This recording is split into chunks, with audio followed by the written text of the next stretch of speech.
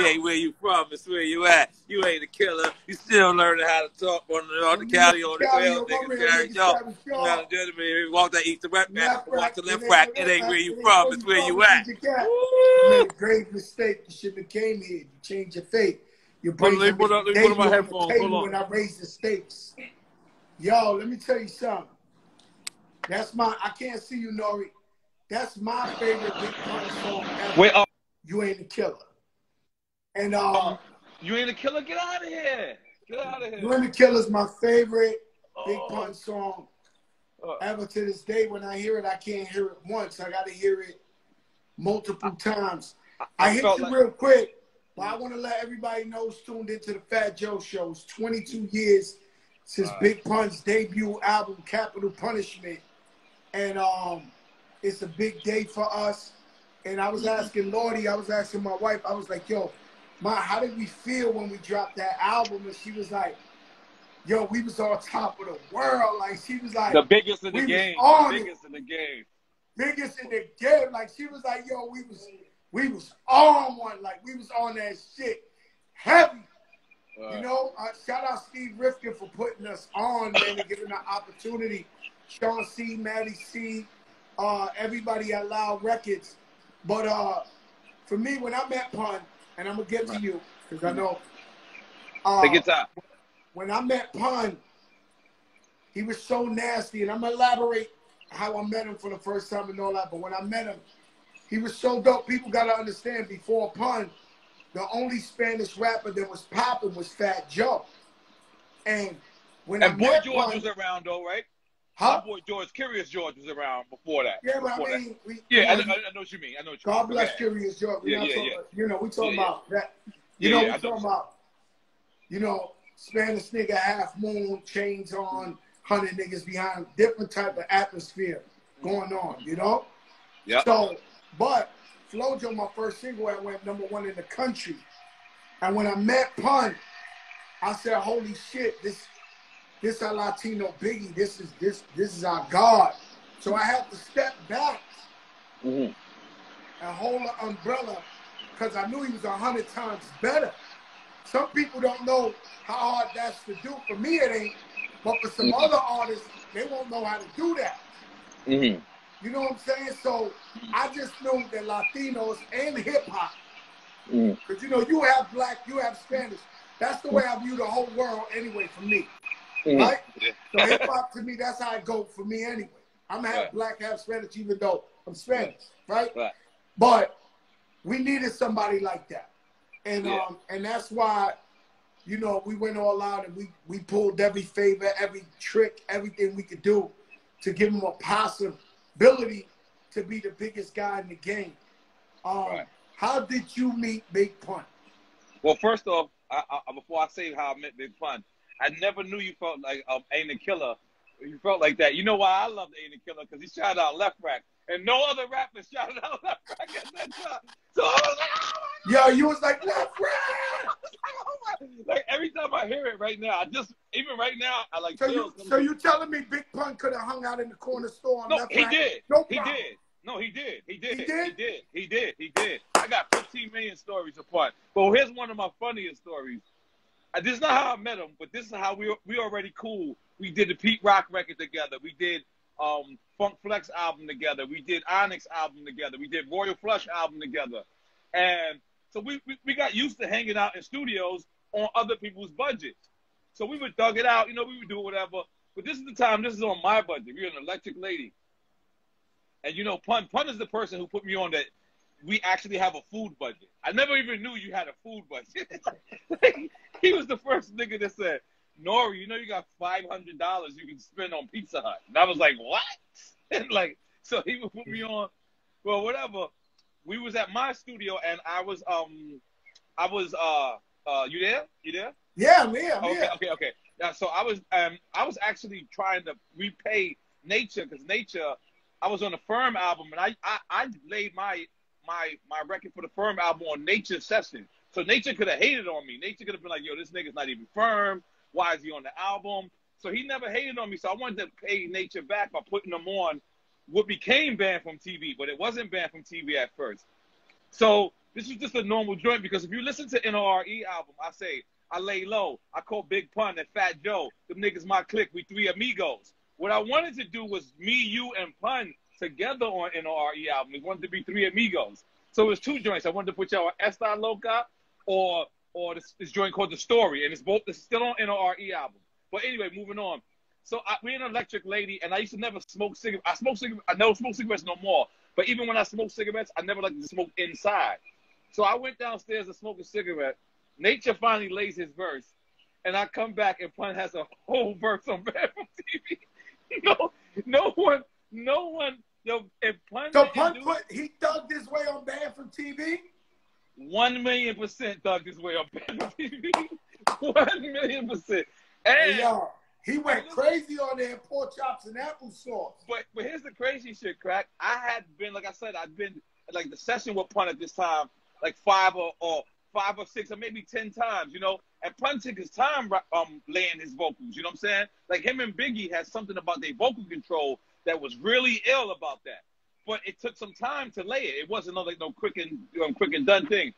For this instance, I swear to God, I went and smoked a cigarette. This nigga had his doubles laid, his ad-libs. He was done. Yo, and they had a couch in the vocal booth. And I was like, yo, how did you do all this in that fast?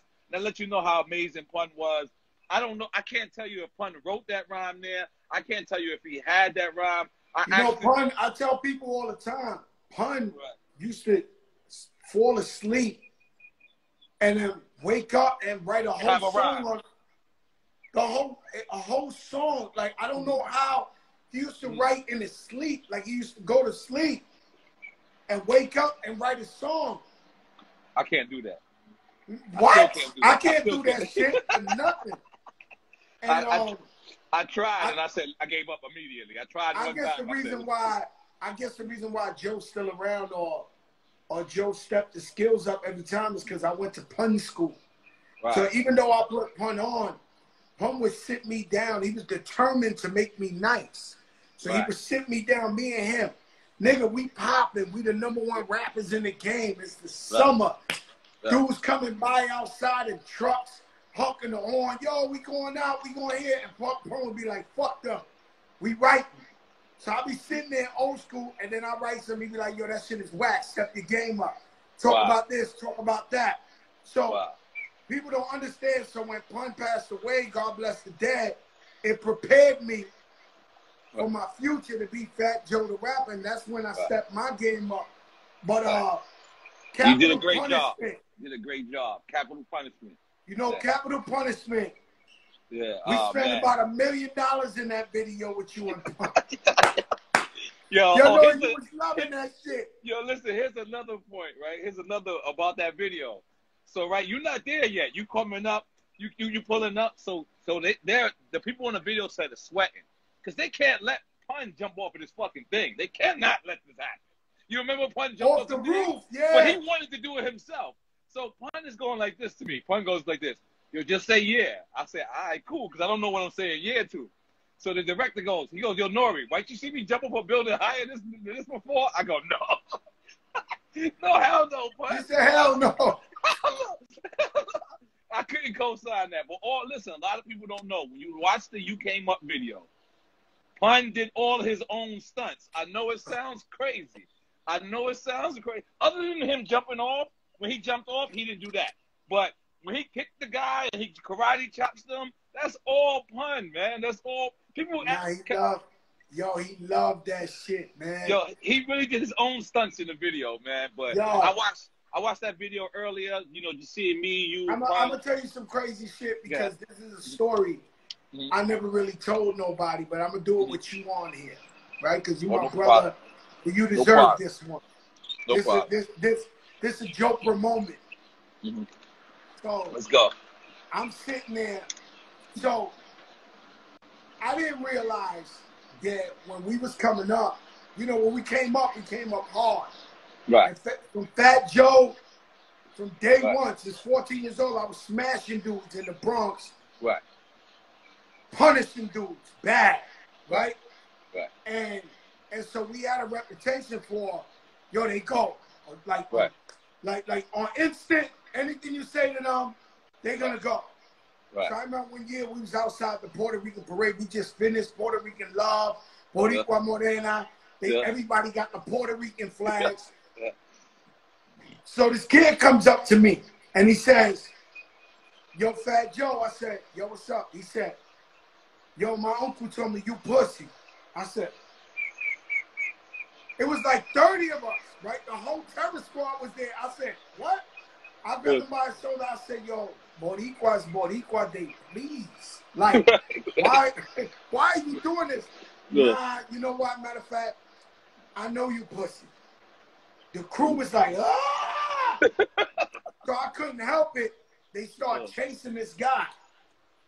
Up the bridge. There's a bridge going from Harlem, from Harlem to the Bronx, the 138th Street Bridge. So they chasing him in Puerto Rican Day with everybody honking the horn. Right. So they chasing him. They're gonna catch him and pound him out. But my thing is, I never touched him. I swear to God, I ain't lying to you. I had nothing to do with this. What the kid wanted was a lawsuit. We didn't know. We was rich already. We didn't know they was just trying to gas me so he could get a lawsuit. So they catch the kid. They pounded him out legend. Right. And the next thing I look, the gray Benz starts zooming up there. Oh, no, Pun with the gray Benz zooming. He opens the door. He comes out the car. I'm like, no! I'm running up the bridge. No!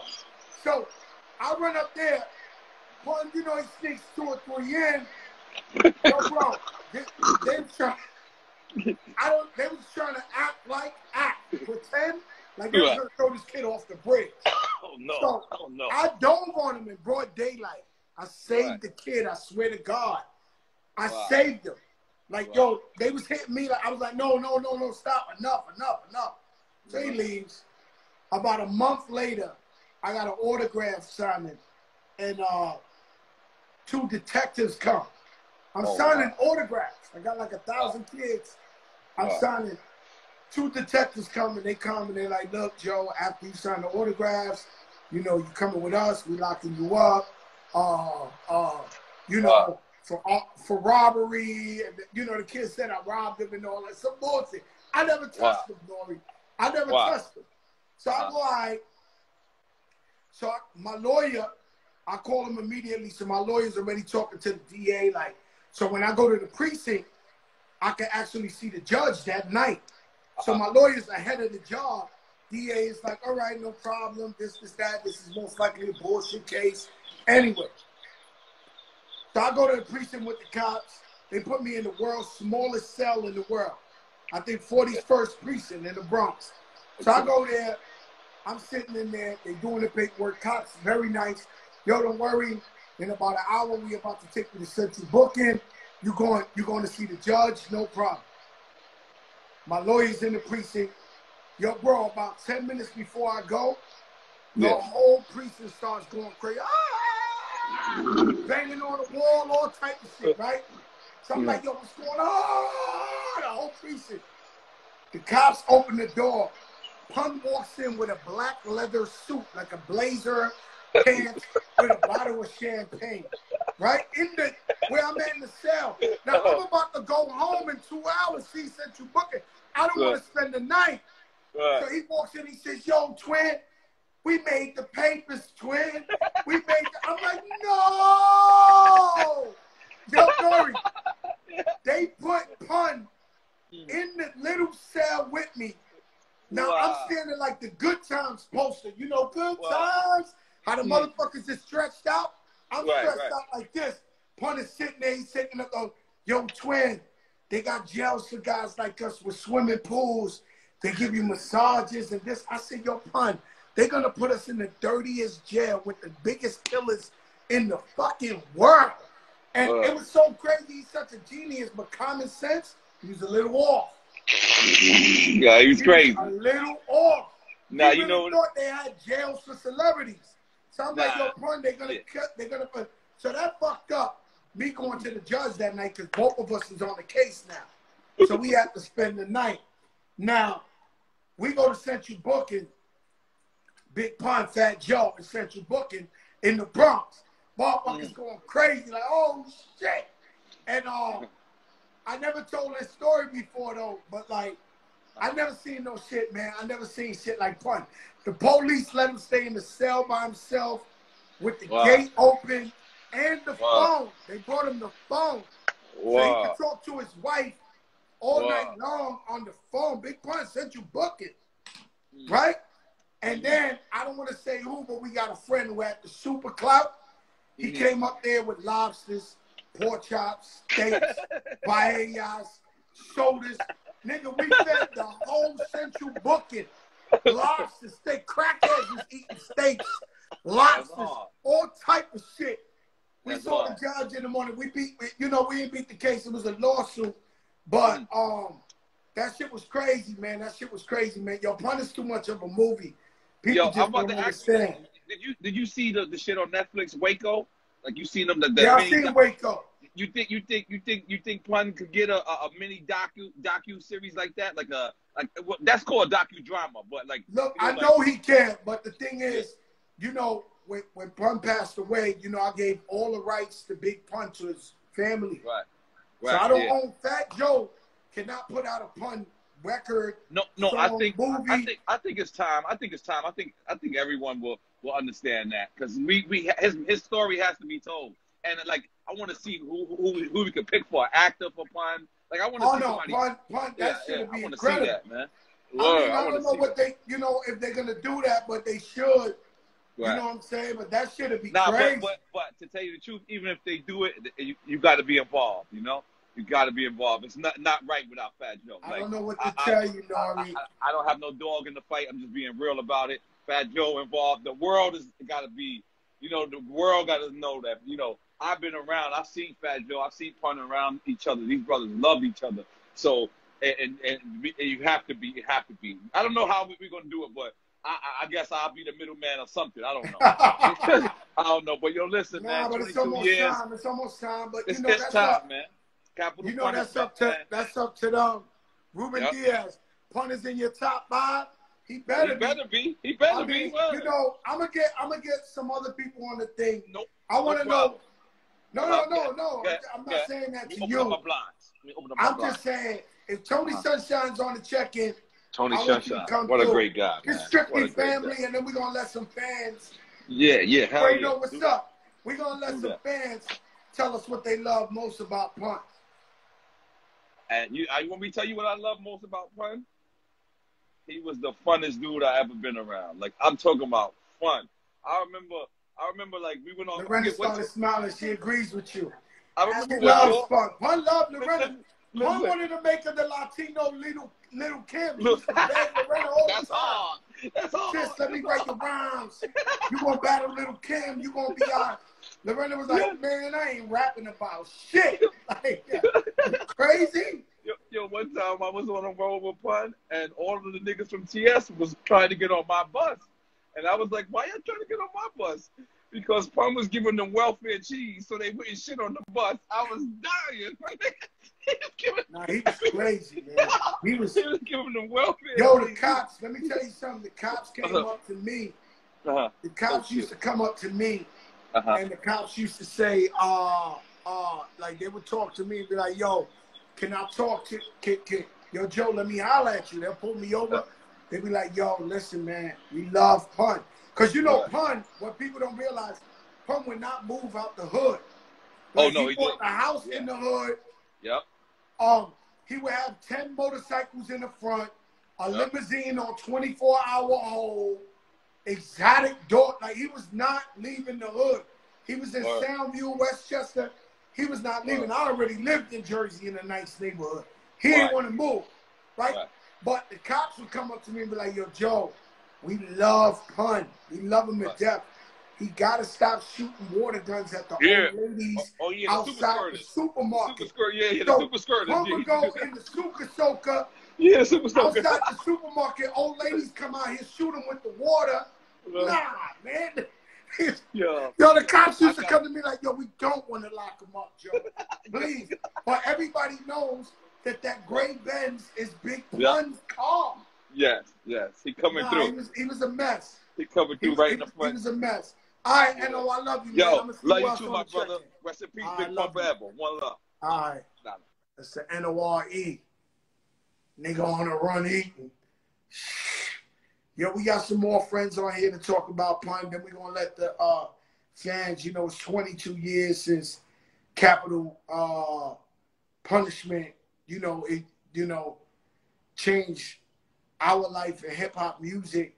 You know, if you love bars, if you love beats, you know, that thing was crazy. It sets off with that Beware when we took that Prodigy hook. And he was going crazy on that thing right there. And I love just being on the outro.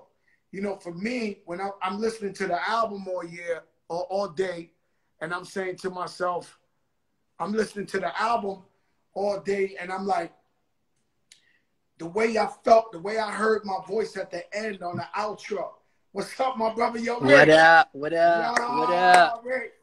Yo, my What's brother, going yo, on? Rick. Tell me, what does Big Pun mean to you being a Latino hip-hop fan? Break it down, man. Oh, man. It's like, I remember Joe, like, what was it? 9-8, Bushwick, Brooklyn, hearing, like, You Not a Player, going crazy. And I had to go get that album, B. I ran and I took that album, bro. I ran to Knickerbocker Ave where Tony Touch used to have his mixtapes on the block. I know the spot. On Music Hut in Knickerbocker Ave. And Bushwick was all Boricuas and Dominicans. All that Knickerbocker and Troutman, all that Bushwick is all body at the time, and before gentrification. 100%.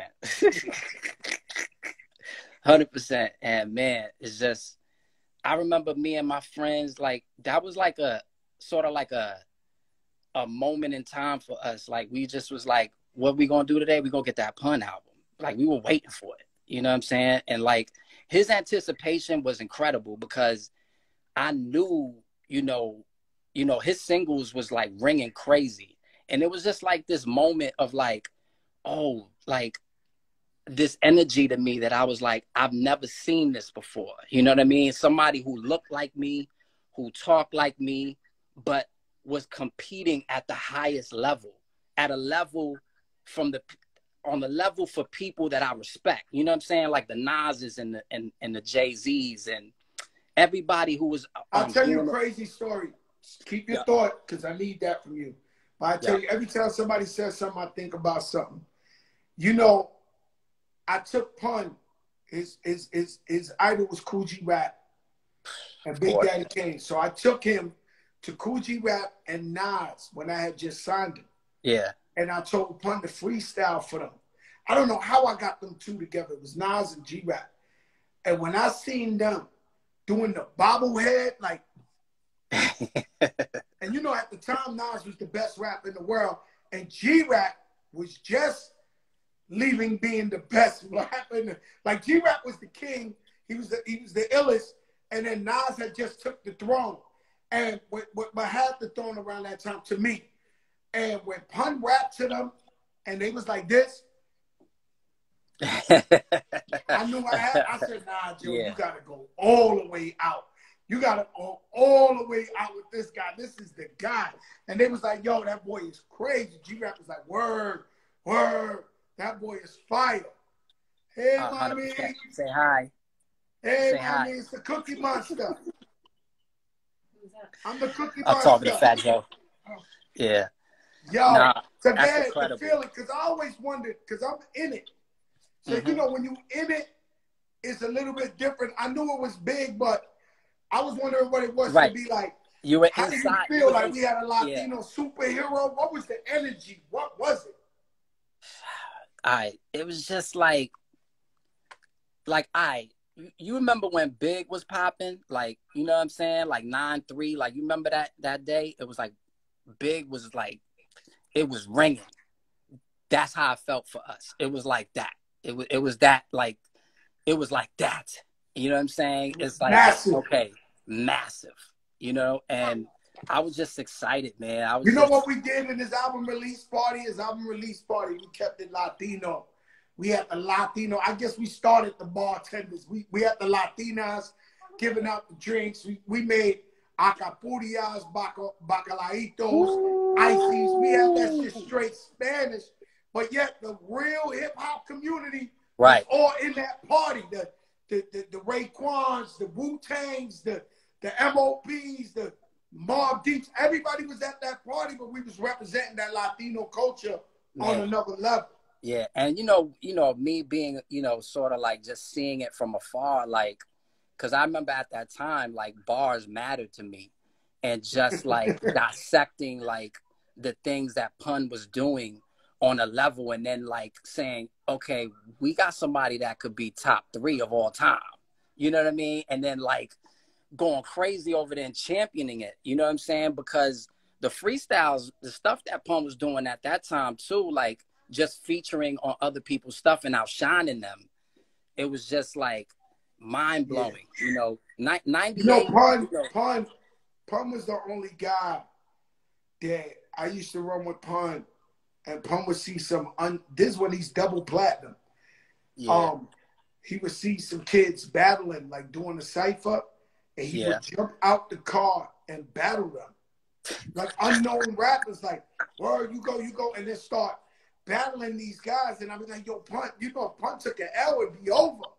I'm like, and Remy same way, like they Remy was battling, while she had leaned back out. Like, I'm like, yo, what are y'all doing? Like, no name rappers, but that's what it was for Pun. When you listen to Capital Punishment and he did the song with Black Thought of the Roots, I ain't even gonna lie, I wasn't even up on Black Thought at that time. Right. And he was up on it, and he just wanted to be known as the best lyricist in the world. That's it. Which I thought was, we all appreciated that he did that, because I understood it. Like, the Roots at that time was one of my favorite too. Like, I had Things Fall Apart. I had all that stuff, so for me, it was like, oh, that's genius. And that's the best thing he could have ever did, was to say, no, I could go bar for bar with the best. You know what I'm saying? Yeah. No, he wasn't. He was, it was almost a setup when we did, I know it's Capital Punishment Day, but we talking about, it was almost a setup for Nas on John Blaze, so I was cool with Nas. I was doing John Blaze on my album. Pun was like, yo, get Nas, because he wanted to get on the record with Nas bad. So he was like, yo, my crew puff fly, anyone test the Pun must die. Just give me one try. You done fucked up. Yo, done fucked up, right? No, you ain't got no wins in mi casa. Que te pasa? You ain't even in my clasa. In my clasa. The man, I still, so like me, I deal with pain different. After Pun died, I went into depression for like 2 years, seeing a psychiatrist, all that. Like, it was a really dark time. So even like my sister passing away, and all those things I try to keep like in a box where I walk towards the light, so I don't feel like that. But today I allowed myself to listen to all the Pun shit and just reminisce and be like, damn, man, we was on some shit, man. We was on some shit. It was crazy, man. You know what? I gotta tip my hat to you, because and you mentioned this with Nori before, was this idea that you saw talent in somebody else who was Latino, and it wasn't about jealousy or competition. It was about, no, this is next, and I have to be world got to hear it. Exactly. You know what I'm saying? And I think, it's such a blessing and an amazing example, to see a Latino say to another Latino, I want you to win and I want to help. You know what I'm saying? And that's so important, man. And again, like I said, just being on the outside, it was the identity of who Pun was made me. And at that time, Joe, I was auditioning and, trying to get into films and television shows and, just finally getting my feet wet in the game. And, I said this before in other articles, because people have interviewed me about, who was a real inspiration. I've always said Pun, because Pun at the time was there popping when I started my career. And it was because he gave me the, you know, just that energy to just be myself, because I saw myself winning in him. You know what I mean? Even though he's from the Bronx, I'm from Brooklyn. Everybody in Brooklyn that was Puerto Rican, or, you know what I'm saying, that love rap the way I did, you know, all of my friends, we championed him because we were like, we see ourselves, you know what I mean? And so identity is so powerful. And so, you know, I salute you for that, man, because that's a beautiful thing. You know, I know, I met, you know, his son, and I told him that, I was like, you know, your dad influenced the hell out of me, because he, you know, it's just incredible what he did, just being who he is, and bringing that amount of excellence into his work. Because lyrically, he was, he laid the foundation. He was born for, huh? He was born. He was born for that, man. You know, there's some people that their job occupation is that. Yeah. His job, he was born naturally in his DNA was to be, you know, the greatest Latino MC of all time. My crew will catch you and trap you inside of Cooper's castle. I mean, when he said that bar, I was like, oh my goodness. Well, he said, we recognize who lies. It's all in the eyes, Chico. We need them to see them for what they are. These and undercover cars. Taking my pictures like I'm a fucking star. Come on. I'm sitting there like, oh my God. Like, you know, even to this day, I listen to every time I listen to Pun's music now, 22 years later, a gem goes off. Like, I'm like, wow, that nigga said that like that. Yeah. You know what I mean? And music in general, it just ain't that type of time no more. Yeah. Where it ain't on the lyrics like that no more. You know, it's more fun, play. But at that time, you had to be real with them bars. For real. You could not survive. No, and that's what I'm saying. Like people understand the climate of '98 was like, I mean, you had Cannabis, who was like in his bag. You know, you know, Nori was killing it. Like, Nori was just putting out fire. You know, John Forte, you know, even the lyrical cast, Mos Def and Kweli, and there was just so much lyricism and sharp gems coming from everybody that you could not come out whack at that time, you know. And yo, I mean, you know, it's the time. I'm gonna get some more of our friends on, man. I love you, my brother. Thanks so much for supporting us, man. We appreciate you, man. Keep doing your thing in Hollywood. We rooting for you. Man, I appreciate you for having me, Joe. All right, stay up, my brother. Yes, sir. All right.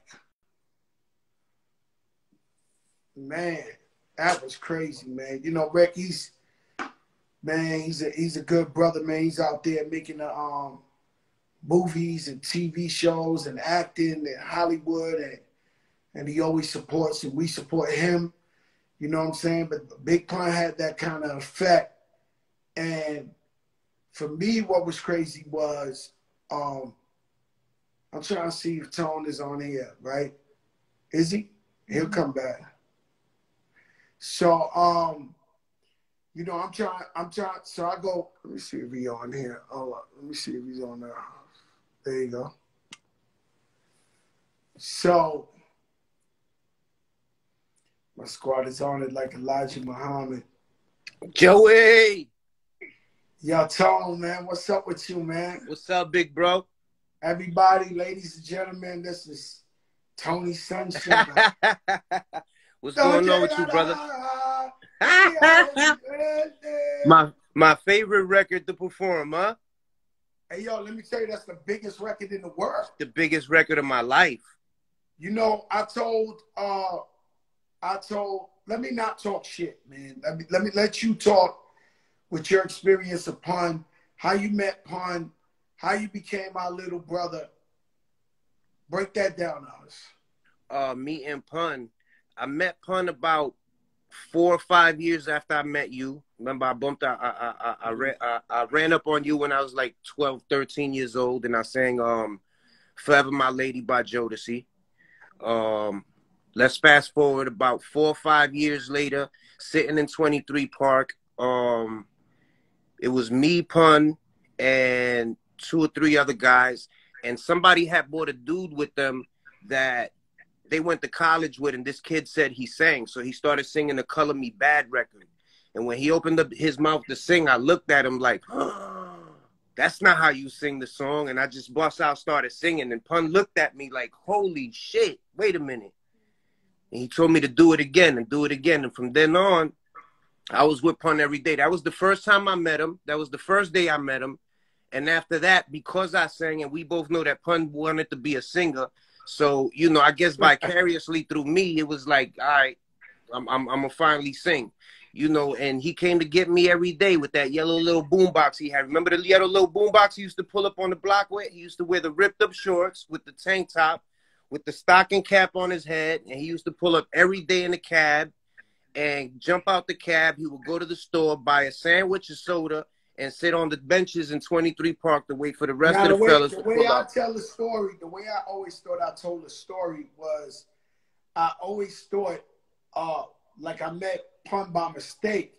But when I backtracked the story, I think he set me up, and he knew I'd be going to the bodega over there. That's a fact.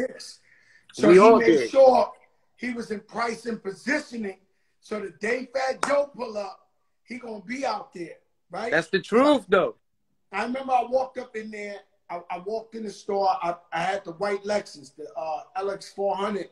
The white Lex. It was my last day of my second album. Like, I had already finished Jealous One's Envy, and I had to go to the studio to that. But anyway, as I walked in, I knew Toon. I knew Toon. What they was calling him? Joker? Milton. I know Milton. Toon, stop. You know, we know they chip. We know they chip. Don't do that. So No. Let me stop. We know it, but anyway, him. I never even knew he rapped, but they had formed a group. So when I came outside, Pun was rapping. Remember, Pun used to have these rosary beads around his head. He had a tank top on. So I'm like, yo, what the fuck is this? Yeah, you remember these niggas used to shave their heads and leave one strand of hair with braids? I said like this. So I went over there and I said, what the fuck is this super fat Puerto Rican nigga rapping about, right? And he started freestyling. Right? He was like, chill. And they let him go because they knew he was the nicest of the Fugees. They knew. Yeah, he was the one. They knew he was the one. Everybody shut up. He was the one. So then he starts rapping. He goes, and then he just stopped the set. Snatch the moon out the sky. And blow the sun away. Me and my niggas play hardball, strictly hardcore. Lyrics till I'm finished breaking God's jaw. My job's raw, but I gotta do it. I'm feeling high and booty, so you might get shot and lose a lot of fluid. Listen, I was like, oh my God. So I opened the passenger side of the door. I was like, yo, get in. On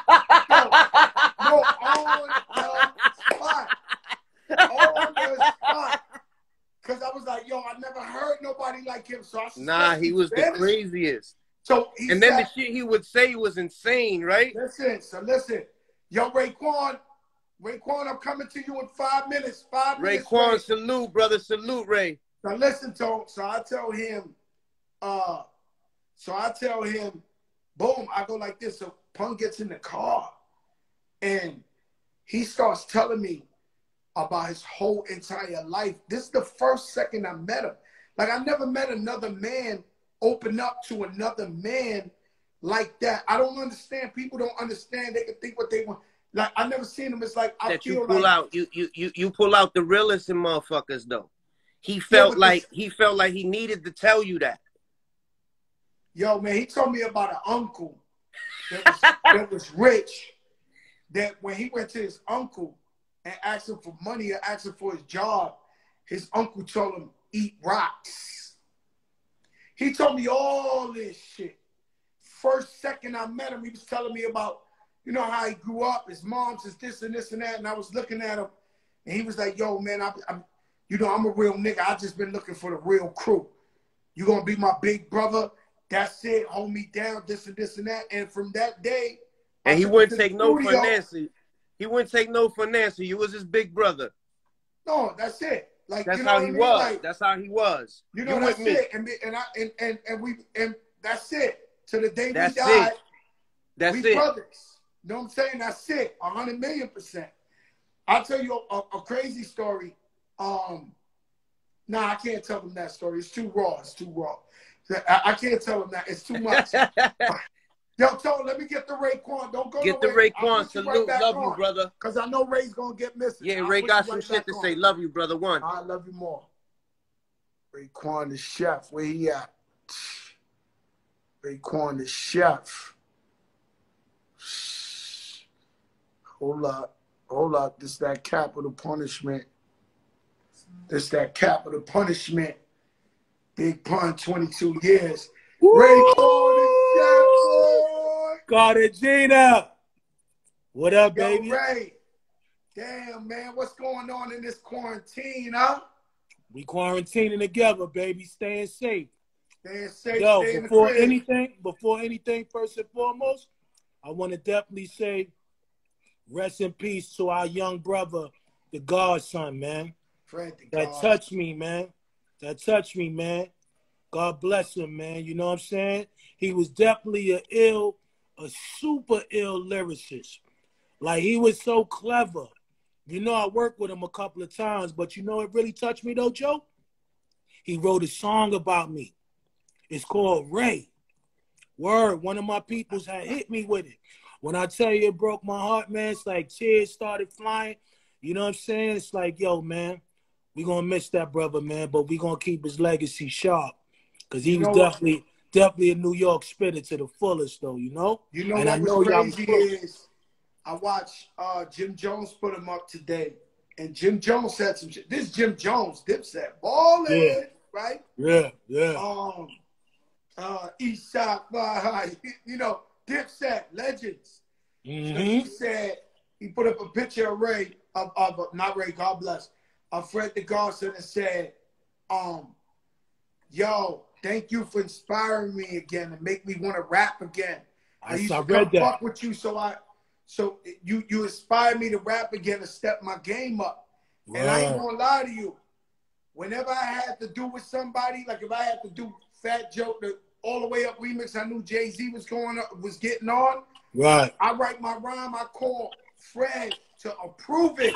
Wow. And Fred would be like, yeah, son, yeah, ain't nobody coming after that shit. Nigga, like, yeah. Like, you know, so Fred, to me, was the greatest punchline rapper, underground rapper of 2020. It's just my opinion.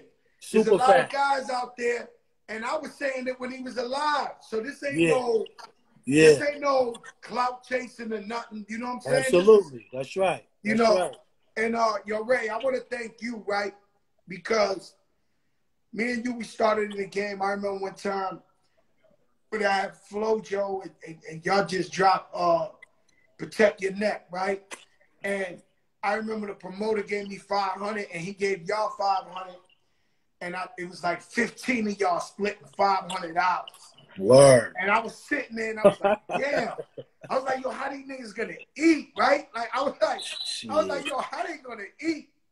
And sure enough, my rise to the top took a little longer than yours. You guys just shot out. You was like 4 platinum first album, everybody dropping platinum albums, everybody going, and I was like underground, like Fred the Godson. Flojo, all that was underground, right? And the thing I love most about you is no matter if I was underground and I wasn't selling records like you on your level, every time I asked you to come through, you always came through. Minutes later, if I called you and I'd be like, yo, Ray, I need you on a song, you show right to the studio and you get busy. And then we did Firewater. That's the first song Pun ever been on. You know that was the first time you introduced me to him, too, that night. That was the first time I seen Pun. And you was like, yo, I want my man to spit for you. I was like, who's your man? So you was like, yo, his name is Punisher. So I was like, yo, yeah, I want to hear him. Yo, he spit. And I looked at you. And you looked at me. And I was like, that's it. And ever since then, to this day, me and you been close as fuck based on that. You know what I'm saying? Because you always felt like I gave your brother an opportunity to be heard with me on the record. And I felt the same because, you know, I fuck with you. You know what I mean? You was dope. Even when you felt like you was at your smallest, you was always at your largest with me. So I'm looking at you like, oh yeah, that's a Bronx warrior right there. I better go over there and connect with that. You know what I mean? Plus, you know, I'm big with the Latino world. You know, my right hand man back in the days is Latin. You know what I mean? Get busy too. I mean, on some other shit, but I always had that relationship with a lot of Spanish cats. So when I met you, it was like brother to brother. You know what I mean? Mano to mano. And yeah, I remember you was like, yo, I want to put him on that record. I was like, you better put him on that record. And Firewater was it. Firewater was it. And I'm gonna tell an ill story because you are on here and we might as well just, this is a joker moment. After Firewater dropped, Biggie had called me. I'll never forget. I was in the New Jersey Turnpike. I was going, you know, remember back in the days, we used to go do shows from Virginia back to New York. Like, it was like that just. Like it wasn't nothing. Exactly. Yeah, so I used to go down to North Carolina every weekend. Every weekend I get the Fantastic and I go down to, I have a show in North Carolina, one in Virginia, one in D.C., come back home. Every weekend. And I remember one time I was in the van and I was headed out and Biggie called me. He was like in L.A. or something. He was like, yo, man, what's up with your man, that kid, the Punisher? So I'm like. See, that's what we do him as, the Punisher. I was waiting. You know me, I don't push nothing on nobody. You know, Biggie the biggest rap on earth. Right. I'm like, word, Big? He was like, yo, that nigga nice. Yeah. So I was like, yo, Big, I ain't want to bother you or nothing, but, you know, it would be great if I get you on a song with him. Right. And Big said, yo, when I get back, I'll rock out with your man. Your man is dead nice. And then that's around the time Biggie had passed away and all that. So they never met each other or never rocked. But I'm telling the people of the world, Biggie knew who Pun was before he passed. Absolutely. Yeah, he was going to do a song with him because Biggie never lied to me. But he told me he'll do a song with him. Of and course. This when Biggie's number 1, 2, and 3, like the biggest. Right. Man, I wish that shit would have went down. I'm telling you, man, yo, he was official, man. I mean, yo, it was like his voice. He had that voice, and then the flow. He had a different kind of flow where it's like it was just a certain kind of speed that he was doing it at, but he was so clever. And to me, that's what caught me out there. Was like, yo, different kind of flow, but at the same time, his wordplay is just, it was remarkable. It was like it only took one verse for me to really know that he got it.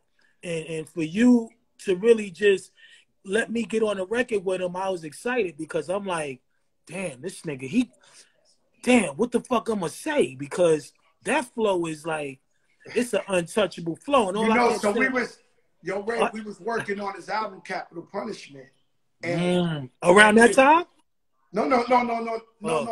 I'm talking about Capital Punishment. Right. And cats ain't really know him. Like Busta Rhymes or Wyclef or Joe the Singer. People ain't know him. They was rocking off the strength of my relationship with them, coming to do a song with this guy they never even heard before. Right. But every time they came in, we would play them 4 songs off the album. Motherfuckers be like, oh no, this shit out of here. This nigga out of here. Where do I rap? Where do I sing? They was all like, yo, put me on that shit now. Animalistic rap. I loved it, man. Let me ask you a question. What's your favorite Big Pun song? I don't got a favorite. See, one thing about Pun, he made albums. You know what I'm saying? So it's like, I was always the dude to study his body of work. So it was many more. You know what I mean? It was definitely more than one, though. You know, I didn't really know too many of the titles because I was just getting caught up in just the bounce, the flow. But it was definitely more than one record, though. Definitely more than one record. I saw you was probably the only guy in the comments more than me in the Babyface Teddy Riley battle. Hey, yo, I ain't even see you in the RZA battle. I saw you in I popped in. Let me ask you a question. How you guys held your composure with the RZA battle with Primo? Because y'all wasn't going crazy on there at all. None of y'all. I was looking at the cut. How did you keep your composure? You know what it was? It was just that it was a blow for blow type of situation. And it's like, first and foremost, it's like, we called RZA before that. Me and Ghost called him, said, yo, listen, homie, don't fuck up on this. Say, yo, it's all about the selection. You know what I mean? And we knew that Primo is you know, you can't just run through him like that. And you know, at the end of the day, I was up in it, but RZA didn't use the selection of joints that me and Ghost chose. You know what I mean? Chose for him. So he came with a whole different chemistry. So, you know, I'm just sitting back eating the popcorn and being like, you know, praying that it's going to be a tie other than RZA just get white. You know what I mean? Because you know when Scott Storch battled, I was all in the comments going crazy for Scott. You know that's my brother. I was all in there going, wash him. This, I can't take. I said sorry to Manny Fresh in New Orleans a million times. I can't take it back. I was going bad. See? So when they be like, you know, your man is in these comments too. Don't get it fucked up. Swiss is in here somewhere. And he trying to gas me to battle niggas. I say, yo, I'm gonna lose friends behind this shit. Cause if I'm battling a nigga and I'm seeing comments where they're like, fuck yo, this, that, well, fuck you. Like, I'm a hit it. Hey, yo, Ray, it ain't gonna be no good. Yo, it ain't gonna be no but good. You know, I'm gonna just stay a spectator. I mean, see, let me tell you something about those battles. Let me tell you something about those battles I've been checking out. Number one, when you battling, it's like a fight.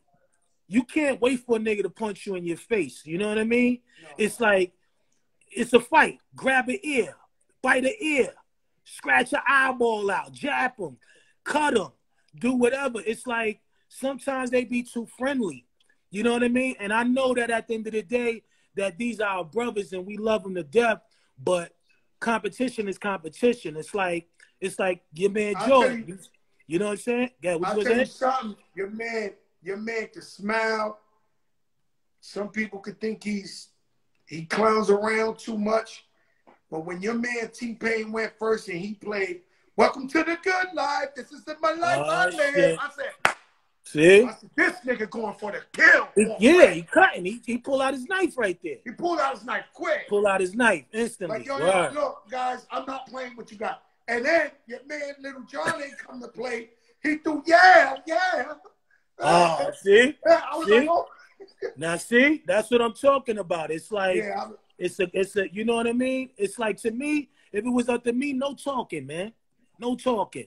So really, when I was watching it go down, I was loving it. You know what I'm saying? You know, of course, I call on my people. Respect. It was at one point I was waiting for somebody to just be like, "Hey, yo, what's up, man?" Like, you know what I'm saying? Right. You know, I was waiting for like somebody to go bad at some point, man. But it was too much respect. That's like when you're watching too many giants. It's too giants. It's crazy because these versus battles are really like boxing matches. Yeah. Like you see them fights when they respect each other too much. Yeah. Like Tab Judah against Roy Jones, and they're like, yo, too much respect for each other. Nah, man, that's why I can't battle, because I'm going bad. I'm talking about, this is my friend. I'm going bad. They never gonna get it back. They're gonna be like, nah, I can't fuck with crack the ops. But see, that's what we come from with it. We come from that cloth, and I know that they was making it more about the culture of brothers that really impacted the game, you know, playing some joints though. But I was loving every minute of it though, but I was still a little shaky because it was like, I know how RZA is, you know what I mean? Like the joints I would have picked, it probably would have made it a little bit more interesting for Primo, you know, but if you look at it, both, I think it was like a tie. You know what I'm saying? Yeah, for sure. And the craziest and shit trust me, that, look, listen, and that wasn't even half they stat. Oh no. We didn't even go into their stacks. Nah, you see what I'm saying? I was nervous. I was nervous. I was sitting there like, yo, what's gonna happen? Because this is too much. Yeah. You know what I'm saying? Yeah. Like Primo, and then that's how I felt with Babyface and Teddy Riley. I felt like, so you know, Puff came on here. Fat Joe said he said he ready to battle Dr. Dre. Woo! That's the talk. You know what I'd rather see though? Don't get me wrong. I love Dre. I would like to see, because Puff made a lot of commercial records too, right? Yes, sir. Him and Jermaine Dupri, I think. That's what people Jermaine saying, man. I mean, you know, Dre, of course, is a wolf. You know, I know he capable of hold his own. But Jermaine and Puff, it's like they both, to me, it's like Jermaine was like the Puff of the South. Yeah, he was doing the Mariah Careys, he was doing the Ushers, he was doing all that. You know what I'm saying? And yeah, I get it. You see what I'm saying? But I think Puffy's looking for a bigger draw, like Puffy against Dre. You know what I mean? And Dr. Dre got 50 Cent, Eminem records, NWA, He got, listen, I'm not saying he ain't a wolf. He's a wolf. You know what I'm saying? You just saying Puff gonna come with that band around? Puff. No, I'm just saying Puff's selection of mainstream and hard. You know what I mean? It's like they both really got the same kind of material in that same kind of way.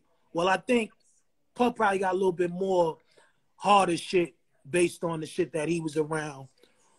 A little bit more though.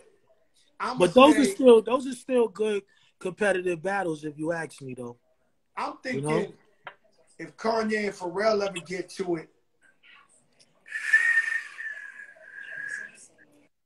See, these is when wars. See, this is when it's called knife fighting now. Now you knife fighting. This is a knife fight. Puff and You seen that movie? What's that movie we watched? Like 3 times. Extraction. You seen Extraction? I just seen it last night. Oh my God! Stupid. Yo, you see the gun? Nigga smack the gun and shoot like, oh, nigga. Now look, imagine. I'm just saying, that's that Kanye against Pharrell. That's that John Wick Extraction. Yeah, those are good ones though. But I want to see. I'm gonna be tuned into that Dre and Puff if they sign off. It's definitely gonna be a wicked one to see for sure though.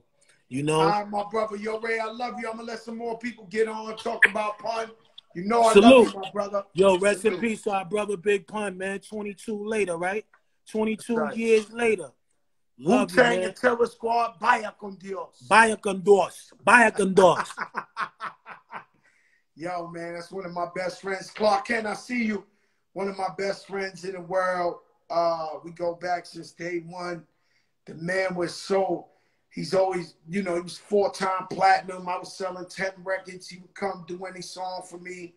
I appreciate the loyal ones, man. That, the Raekwon the Chef is the epitome. I had 2 of my favorites on here today. Yo, Fleazy Nation, Savvy Davis. I had actually 3. I had Tone Sunshine, I had Nori, and I had Ray. These is big boys in the game. Hold on 1 second. Let me see who's on the check-in. Now I gotta be somebody.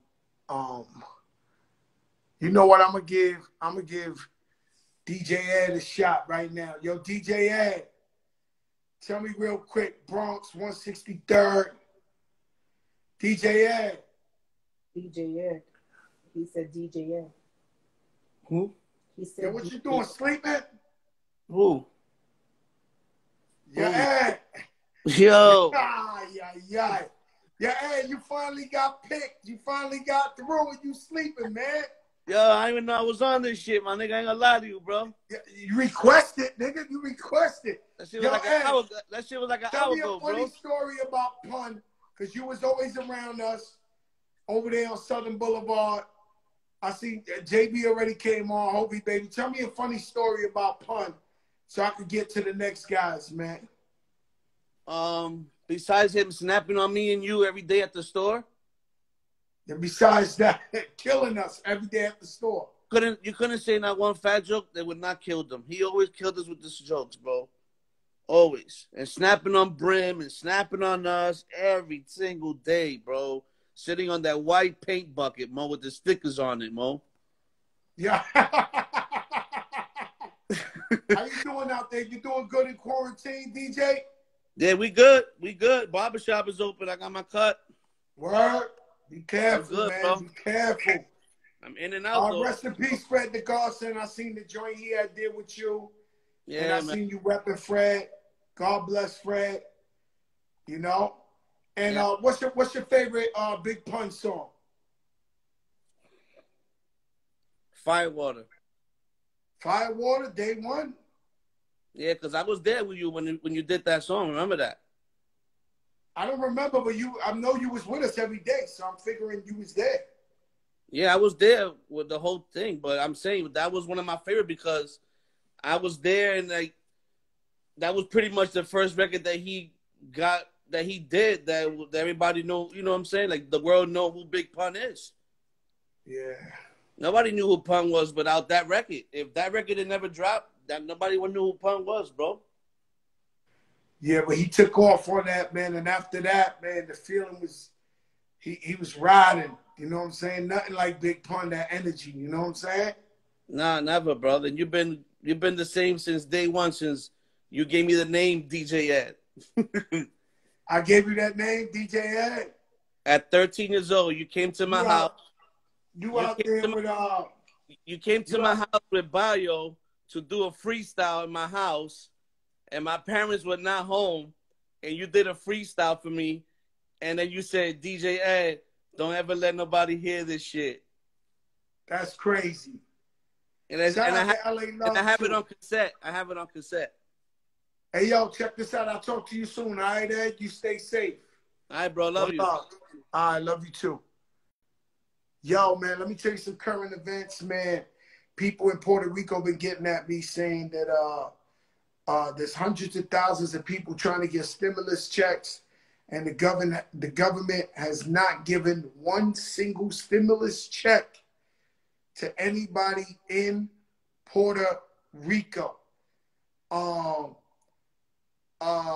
That's crazy right there. I don't know why. You know, it's United States of America, why they always seem to shit on Puerto Rico and never look out for the Boricuas who's working hard, government workers. You know, it's just crazy that they never, ever, you know, every time something goes down, we never get the support we need. So, vaya mi gente boricua, ya yo hablo para ustedes que no te están mandando dinero por la coronavirus. Te quiero mucho, aguántate, quédate fuerte. Ojalá que algo viene para allá para ustedes con the stimulus checks. All right, let me see who's on the check-in.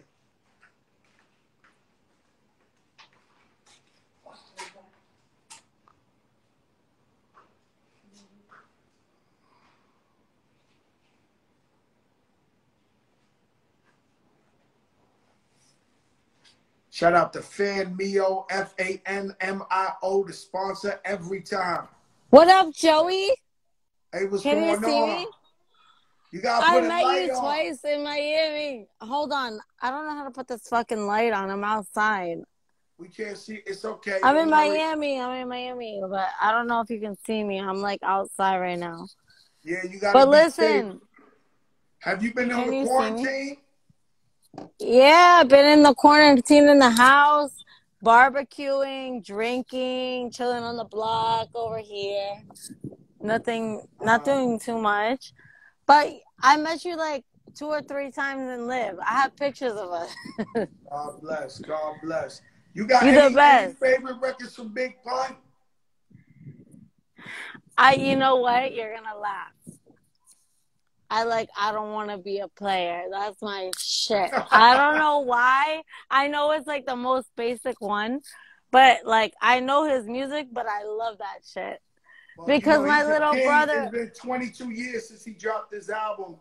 So he's celebrating Big Pun's album. I know, and you know, in the Bronx, they got the mural The of him graffiti wall. right Shout out to the there. tax crew. The tax Shout crew out did. to the tag. That's They right. got it right there Mama, you in be the safe. Bronx. You stay in that quarantine. Don't be in the All right. streets. All right, baby. Sometimes we get some you know, sometimes it get, you know, Logan City. Yeah. Y'all gotta stop every time somebody come in there. You say it's the Logan. They got love, man. We got love for everybody, man. So yeah, man. You know, I'll tell you a story. We got not Jimmy Bronx Cafe, y'all, Billy. So we got nominated for the Grammy, and so we went to LA. We rented the mansion, and shout out Steve Rifkin, everybody at Live. We had the big mansion in Beverly Hills, pool, and I remember we got up. That's some funny pictures you see of me and Pun. We looking like cartoons and cartoon characters. And so we go to the Grammys. Pun had his hair done all night. He had like the finger waves. I mean, we did everything. This is the moment this is the moment we've been waiting for. You know what I'm saying? And hey, yo, Remy, we wore all up. There she goes. She said, y'all wore the most horrible outfits ever. Yo, Remy, at the time it was fly. It was like pinstripe gangster suits. So we go to the Grammys. Yo, Rem, why you shitting on our outfits, man? At the time it was fly. Wow. Yo, Rem, I got some pictures of you back in the days. You don't like them pictures either. Like Right. That's why I don't bring them up. Why are you bringing it up?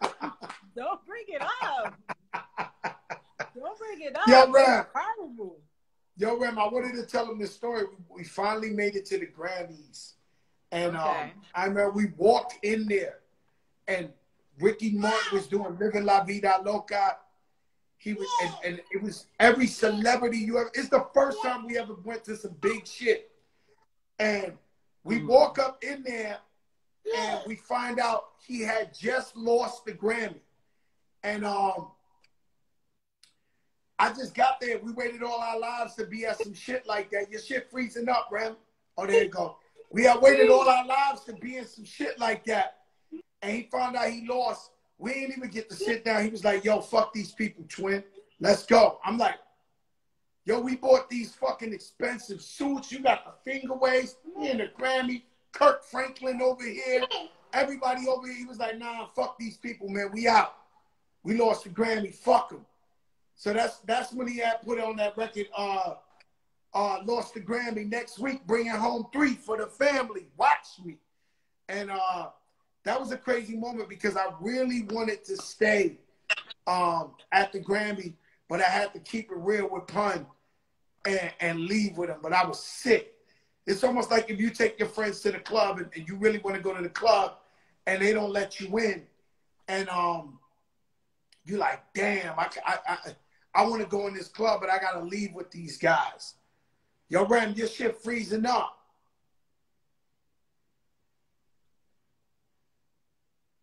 Yo, Rem, your Wi-Fi don't want to work for us, man.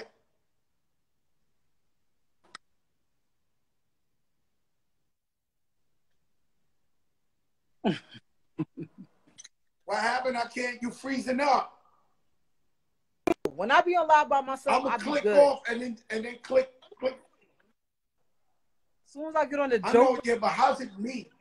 The Joker show got the fucking clear Wi-Fi.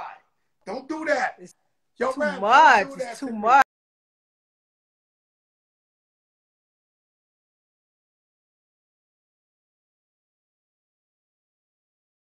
I gotta see my goddaughter. She gotta tell me about Pun. She gotta, you know what I mean? We gotta hear all that shit from Remy. You know what I'm saying? You know, my goddaughter. You know, she was discovered by Big Pun. Remy mom. Remy. The daughter. It's my goddaughter. I gotta see my baby. Not her. Remy does.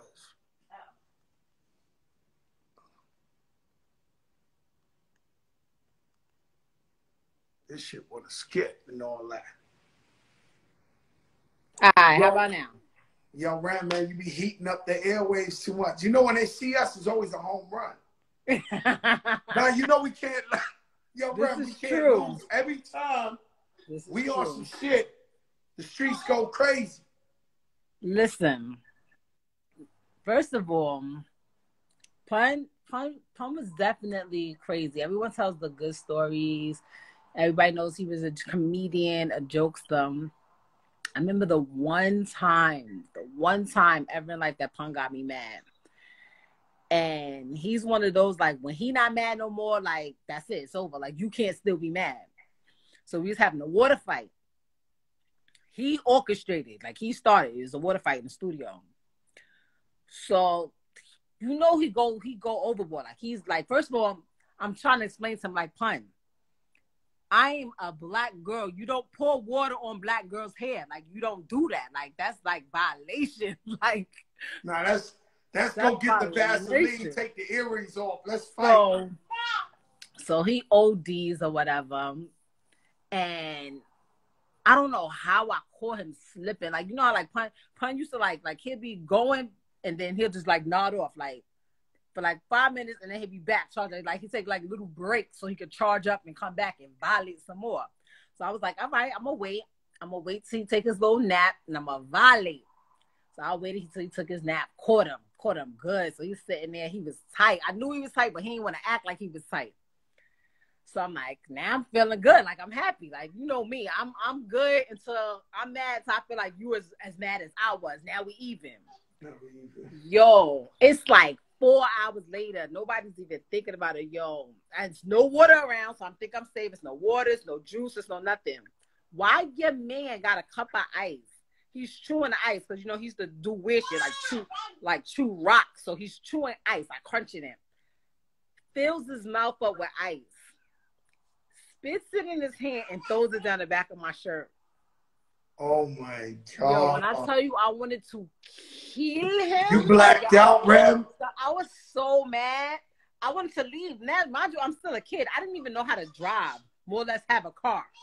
So I'm tight. I'm like, call my cab right now. So I'm trying. He's like, nope. Yo, he held me hostage. Literally hostage.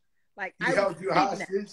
I was kidnapped. I was being held against my will. I'll tell you, the one time he caught me, he never, ever played with me. Even though he used to fuck with niggas, never, ever, ever played with me in his life. So one day we in Jimmy's Cafe, and we sit down to have dinner. I walk in the bathroom, and I come back. So I go to drink the Diet Pepsi. This shit was so salty. It tasted like salt water. I already know. Yo, you know I took the table, threw it with people in the restaurant, threw it in the air. I had to make the big, I said, look, if I don't make the biggest movie right now, this dude is going to abuse me. Like, it's over. No, it was over. So I knew, yo, I had to make it clear, like, don't play with me. Yo, boy, don't fucking play with me. I'm telling you, don't play. Well, I couldn't make a movie. First of all, not only was I a whole kid, back then I weighed about 100 pounds soaking wet. He just held me hostage for like 2 days, so I wasn't mad no more. Like, he's like, when you're not mad, then you could go home. I'm not letting you leave mad at me. So I had to, like, get really unmad. Like, you're like, I'm not right. I'm not mad no more. I'm not mad. They're like, nah, you still mad. I can tell you. You still mad. Your nostrils are flaring. I'm like, yeah, I want to go home. To the point, I wasn't mad no more. I was like, all right, you know something about Pun is he always wanted us with him. Never. I don't think he never went to sleep alone. Like, I never think. No, you can't leave. Like, when I was listening to Tony's story, the day you meet him, the same thing. After the day you meet him, you never go home again. Like, that's it. It was like one of those fairy tales when you get to the castle, you can never leave again. You can never go back. Yeah, like, he used to do that to me. I come to his house. But you know me, Nori say all the time, I was like the fun police. Like, they was like, you was the fun police. You really was. It was like you was like really bad. And the crazy thing is, I didn't even know. Like, everybody else used to tell me, mind you, this is when Tony Sunshine was like, I don't even know when I started calling Tony Sunshine. Like, he was R&B. So he used to be telling me everything about it. Like, I'm telling you, you're not gonna be able to do this. Like, he was the one that, like, it was me, Tony, Pun, Reef, like, it was just certain people that was just always around. So I used to get all the stories about, like, yo, yeah, because when Joe comes, we're not gonna be able to do this. I used to be like, what? He's such a bad hater. And then, you know, once you really got to know me, you knew why I was the fun police. My then thing I was, knew why you was the fun police. You when your still man- you still the fun police to this day. listen, let me tell you something. Your Azzy and my executive producer Azariah Malone Cartagena is going like this, like I'm the fun police. Nah, you gotta understand, when I came up from the streets, all my friends went to jail for the minimum was 20 years. And I watched them all throw their lives away. My best friend to this day is in jail for life. So I knew shit that that y'all was doing could have got y'all jammed the fuck up. So I was coming up in there like, yo, Pun, you cannot do this. Like, I don't think you understand. Y'all gonna go to jail. Same thing. So I used to worry about these guys because, let's face the facts, they was getting drunk, they was getting high, and they had 20 machine guns in it. Like, yo, I never seen a machine gun. I don't know what you're talking about. You don't know what I'm talking about. I don't know. All right. What Allegedly.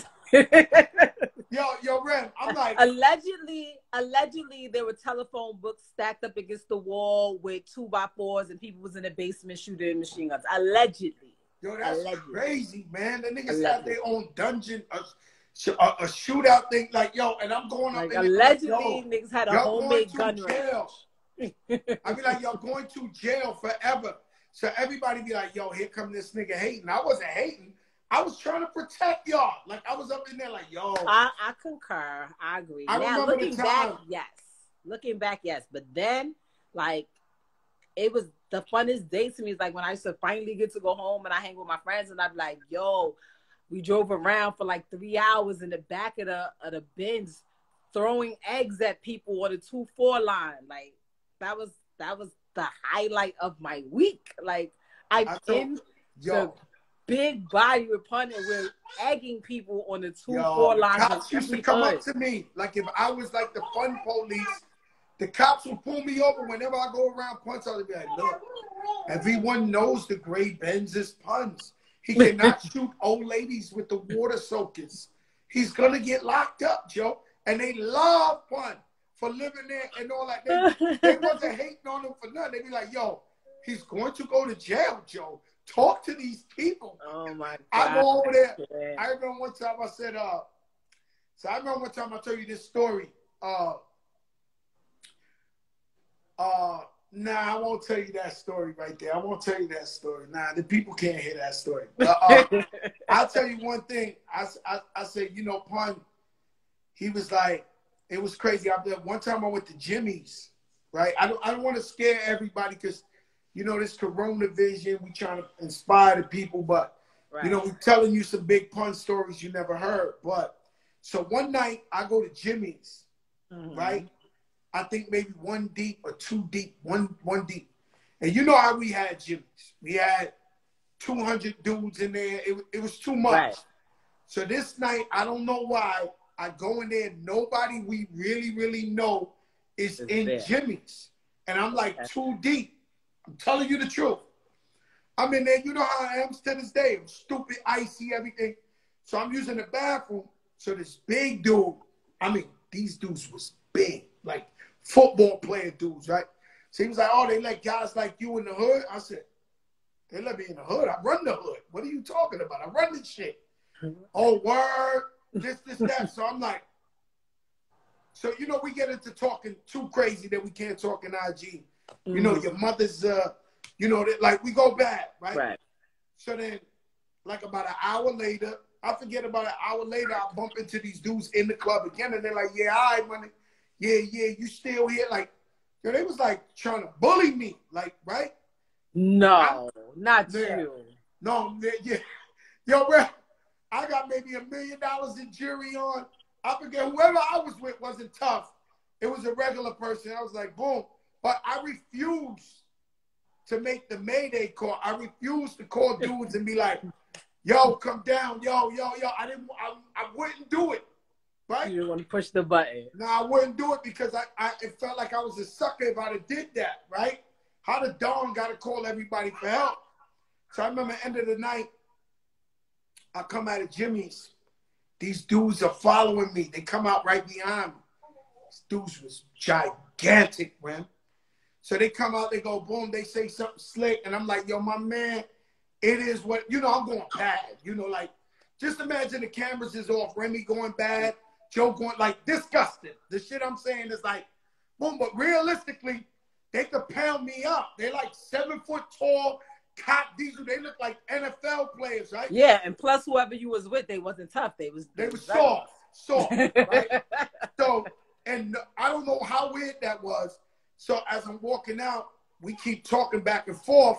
It's definitely gonna go down. All you hear is the sound system. Fire and desire. You hear the Rick James and Tina Marie. Right. She's singing Fire and Desire. They're going, right. The slow jam. The speaker banging off the things. All I know is the bend stopped, the door opened. Pun had 2 hammers in his hand, 1 in each hand. He was like, yo, twin. Who, twin? Who, twin? And he had this face on, man. Who want to get it? Who want to get it? This big Pun double platinum in the middle of the Bronx. Like, he was like, who, twin? Who? And it was obvious. It was these big dudes. I was like, nah, yo, Pun. It was nobody. I'm like, yo, Pun, it's all good. These guys want it, twin. These guys want it. They fucking with you. I was like, nah, yo, Pun. Let's just go. It's all good. They know better. Everybody know better. Yo, this nigga, somebody must have called Pun and told him, yo, Joe's about to get it out here bad. Because he pulled up 4:30 in the morning, had the 2. Pun, it saved my life, Man, and yo, Rev. And, we tell a story all the time. Capital Punishment, what's your favorite record off that album? Dream Shatterer. Dream Shatterer? Mm-hmm. My shit is You Ain't a Killer. Dream Shatterer had another beat to it. Dream Shatterer because, just the thing that he was saying. And I'm going to tell you, Dream Shatterer, the first time I heard it, my brother Raye was singing it. And he's like, you see the board head, you see the big pun on the forehead. The BP shot off the board head. And I'm just like, and I hear him say, I'm like, first of all, because I started rapping because my brother used to rap. And I'm sitting there like, when did he get this nice? Like, hold on, wait, what's happening? So I go in the room and I'm like, yo, what's that? And he's like, yo, nah, that's Pun. And he's the one that actually put me on to Pun. And it's crazy because I was listening to the stories that when you was talking to earlier, and he was saying how what Pun stood for being a Latino rapper, but just being from the Bronx, period. Because for so long, at the time, Nas was from Queens, Nori was from Queens, Mobb Deep was from Queens, Big was from Brooklyn, the whole Junior Mafia. So it was like the Bronx started it, but the Bronx was quiet for a minute. It was a desert. So when Pun came, it was like, oh, it's lit. And what he was doing, it wasn't even like he was doing it on some regular, just playing with it. Was the words, it was the flow, it was just everything that came with it. And then he was getting on records with all the people that everybody thought was the nicest. And oh damn, like Banned from TV, oh damn, John Blaze, oh damn, like all of these records. And it was just a wonderful thing for the Bronx, period. Yeah, and then we had J-Lo come out after that. And people don't know, me and Pun was in pretty much all of J-Lo sessions on our first album. First of all, that's the first time I met you was at a J-Lo video. Pun had me come, he called me. I had literally just met him the day before. And he calls me, he goes, he wants to wear cornrows for the J-Lo video. So I'm like, okay. He's like, come on, all black girls know how to braid. Like, yo, just come over and do my braids. I'm like, well, first of all, they all don't know how to braid. I happen to know how to braid, but I'm just letting you know, they all don't know how to braid. And then I get there, and he wants this intricate. First of all, he has the finest, silkiest hair known to mankind. And he wants these elaborate braids. I'm like, yo, Pine, your hair's not going to do that. Like, I can't make it do that. I'm not that skilled. And he was just like, pretty much barking on me. Like, yo, like, come on. I want the swirl. This is the J-Lo video. It was a movie. It was a movie. It was a movie. Everything, I think everything with Pun was extra. He did everything extra. He did everything exaggerated. The first day I met him, I went to his house. He had one of the most expensive dogs that I've never seen again to this day. I've never seen the dog. It was like a blue dog. He had a blue dog.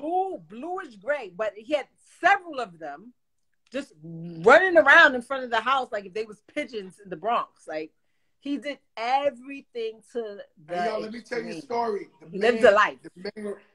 The man, I never made $1 off Pun. I finally got $100,000 check. He was with me.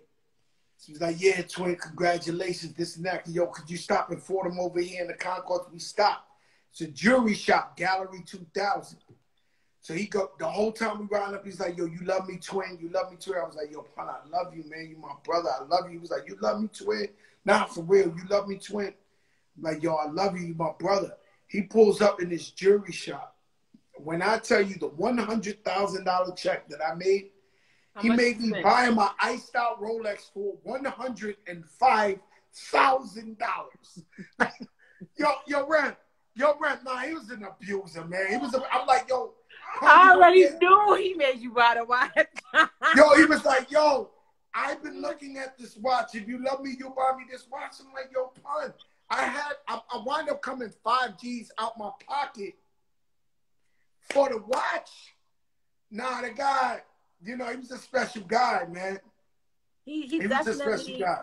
He definitely was special. But he also gave me, he's one of the people that gave me the advice that, you know, no matter who I'm on a song with, no matter what record I'm on, no matter how, like, minor it may seem, like, to always go for the kill. He's like, I don't care who you're on the song with. So I'm like, what? He's like, whoever they have to leave saying Remy Ma killed it. Like, I know he killed me a lot of times. Like he's like, he killed me a lot of times. You have to. So I'm like, so even if I want a song with you, he's like, oh, that'll never happen. But in theory, yes. In theory, yeah. Let me tell you what happened when you know, like, I'm looking at The Last Dance and I'm looking at Pippen and I'm like, Jordan's the greatest of all time, but he needed Pippen to win them chips too. So all those records I was doing with Pun, I was pretty much getting abused by Pun on them records, but I was coming in a good second place. You know, I wasn't like a whack second. It was like, and then I was like, yo, you know what? I'm kind of nice. They just don't see it because this guy is like incredibly nice, you know? And I'm just like. You got better with time. You're one of those people that, and I tell people this all the time. If you're nice to begin with, to me, I don't know how people get whacked. I don't know how rappers, like, it puzzles me. It does though. People get whacked. Yeah, but it blows my mind how that happens. I don't know. But you are proof that somebody absolutely can improve. I think with every rhyme, with every album, with every project that you've done, you have hands down most improved ever. Ever. No, yeah. Seriously. I mean that, and I'm saying it as a compliment because most artists, as time goes by, they decline, especially someone who's been in the game as long as you. I think being around the Puns and everybody in the whole squad, because everybody can rap. Me, Cool and Dre, the Callous, this every piece to the puzzle, you take something from them and it inspires you to go harder. Like, if you see me, you're like, oh, nah, I'm not just going to go in there and let anybody kill me. And to be on as many songs as you was on with Pun, like, and be able to do it. Like Twins, I was waiting for you to ask me. My favorite Pun song ever is Twins. That's my favorite song ever. Wow. That's the one that broke the rewind button on my record. That's my favorite song I ever been on. You know, that's my favorite. Where's my goddaughter? She's there. She's right here. I don't even see her. You think once I see her, she ain't gonna give up the phone? Hi, mama. Hi, mama. I love you, mama. Say hi. Hey, I love you, mama. I love you. Hi, papa. I'm sitting here just letting her take everything out of the cabinet so that I can do this live with you. You can do this live because she wants the phone. Oh, she wants it now. You already know she's on it now. And where's Papoose? He's writing in the other room. Papoose, I think he's playing live. I think he's on 2K Live. I think he's on live. Pat won't stop rapping, man. He's another one that he hasn't declined. I can't say most improved, but he's one of those people that I haven't seen a decline yet. There's no decline. I know the secret. I know the secret to Papoose. Really? I know this. Yeah, I know the secret. I know when he's best. I know when he's best. Okay. I tell him he don't listen to me. I tell him. You know, don't listen to me either. He want to be the scientifical God. He don't want to listen to me. Like when I tell him, yo, less is more. And he's like, word, you right, God. You right. And then he just go. He wanna go crazy. He's a different kind of animal. I tell people that all the time. Like I've been blessed to be around a lot of different people in this industry that I call family. My husband, you, and I'm blessed to literally sit there and watch Pun do what he do. Like I've tried numerous times when people don't understand. Not only was his rap most of the time on the songs that he was on better than all the people that he was on there with anyway, what made him stand out even more so is that he didn't just double his verse. He tripled and sometimes even quadrupled it. And he was able to align it. This was before, people still dealing with 8 tracks. This is before we have the Pro Tools and how great it is now. He was able to go in there and literally say it exactly the same way on top of each other. 3, 4 That was a times. lot of work. You know it. I can't do it. I can't do it. When Pun was around, when Pun was around, it was a lot of work. Let me see. Sometimes these niggas be blowing mine. These niggas with these comments. You just want to flame them, right? I don't know how much they want me to do. Like, we big up everybody. Somebody wrote, "Yo, never forget if it wasn't for Diamond D." I big up Diamond D, DITC every single day of my life for 25 years.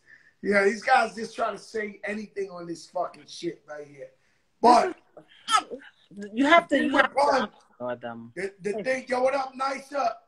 The thing with Pun was he would flow, every word would rhyme, and he would put like 20 words. Because I'm thinking about when you're writing on loose leaf paper. Now forget it. Right.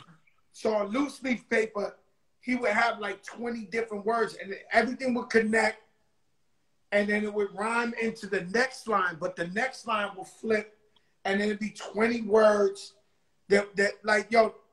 And he taught me how to rhyme like that. I went from bust it, check it, watch how I rap, to like, this the Don Cartagena, the leader, terror squad, clean to leave your family crying for you. Like that was hard, Ram. And he was teaching me. I was in there with him every day, be like, nah, like this, like that, like this, like that, like this, like that. And so when you go from that era where we really had to rap, no, you really have to rap. To now we just got a cute rap. Now you just got a cute rap. Nah. You can say 2 words. If that's what you want to be, I'm sorry. Like it's in me. I have to. Even when Joe, we have arguments about it. You be like, Ram, you don't gotta just be cool. You don't gotta say like I still have to squeeze something in there, but it's in my DNA. I don't know how to not do it. But that's why you're still here. I think that's why I'm still here. That's why a lot of the people that really cherish and take it serious and realize what it takes, that they're gonna be the ones that 20 years later still being talked about. 25 years later, people say like, yo, what's your favorite record? And I think that counts for something. I don't see 20 years from now us discussing, or anyone in the industry discussing, a lot of the things that we've been dealing with throughout the years. Just a few. So a few select few is gonna make it through. So no, good luck. Yeah, good luck. Remember, you're the GOAT, baby. You're the GOAT. I mean, I do what I can, you know. I do what I can. I'm just here. I'm here. I love you, my brother. Tony, I love you. I was just saying, I seen Steve Rifkin in the comments. He said we're his favorite duo. He said we're his favorite duo? His favorite we better duo. Be. You know, Tone, I get nervous when I put Tone on there, because, you know, Tone just like to spaz out, start shit. People don't understand. I think it's like, you know how they got a Napoleon complex? I think it's a singer complex that they got to be. I'll be sure. I'll be sure. Tony could sing, but let's not get it twisted. If ever need be, like, he can rap too. Like, let's be clear. Tone got bars. But what I'm saying to you is, I'll be sure come up in here, start telling me gangsters, yo, how Suge was the security. I'm like, yo, Albie, let's talk about Secret Garden.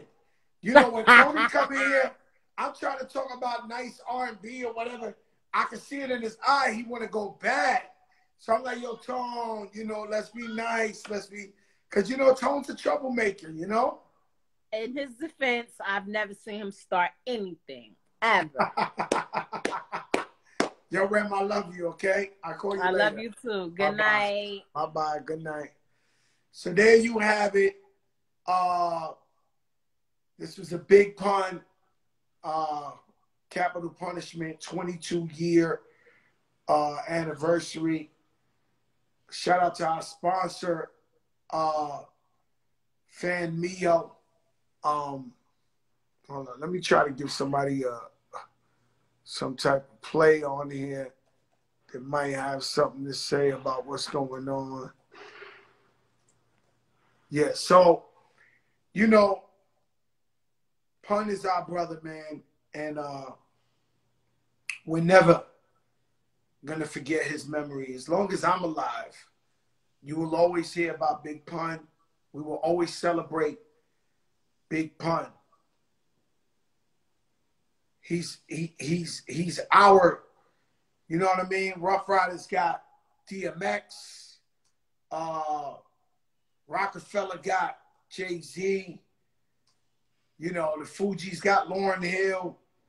He was our, you know, Pun was the franchise player. And what I can tell you is, we always going to uplift this memory. We always going to show love. We always going to rep my brother Big Pun. Shout out to Steve Rifkin. Waleed, what's up? Shout out to Steve Rifkin for giving us an opportunity at Loud Records when he signed Big Pun. Tomorrow night, I'll see you tomorrow night. I think we got a big guest. I heard it's Mark Wahlberg. I'm not sure, but I think it's going to be a big show tomorrow night.